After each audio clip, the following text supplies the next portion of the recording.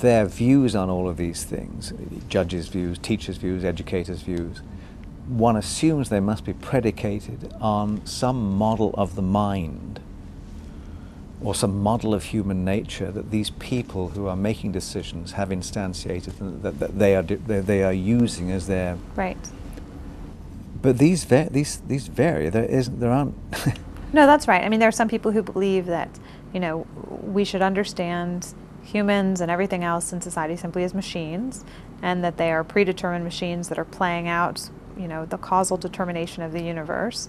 And therefore the concept of responsibility is an empty one, because it is every action can be explained by every causal factor that came before it, and to ascribe responsibility to some concept of agency or self or person, it is an artificial construct that we've created. That's a model that somebody could take, which would then color, of course, their views about all of these things, and they might say, the key to understanding everything is to understand the causes. If we can understand all of the causes, then we have the complete answer, and we can descriptively explain why things are the way they are.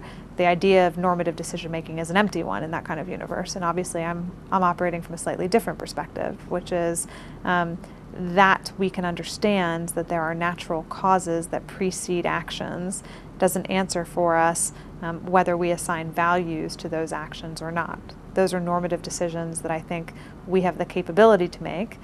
So even if we come to the conclusion that none of us are free, we will continue to operate as if we are, and I think that that is a valuable thing to understand and to operate within that construct and constraint.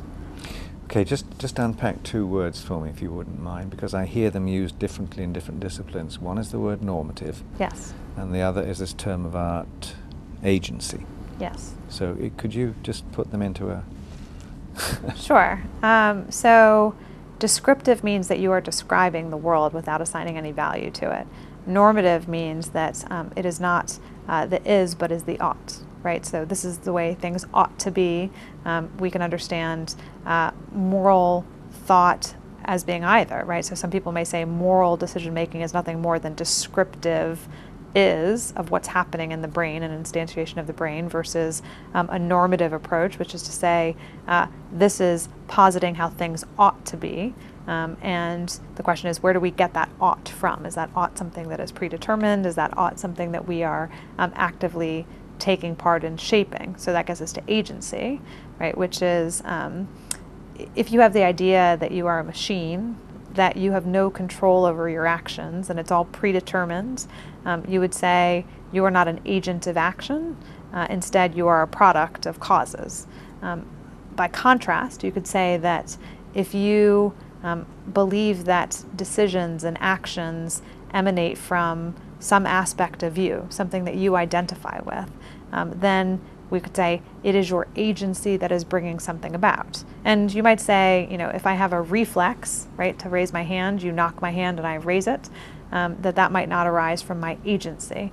But if I decide to raise my hand to ask a question, that is an agent-driven action because I am consciously deciding to raise my hand, and I am effectuating that decision through the actions that I take.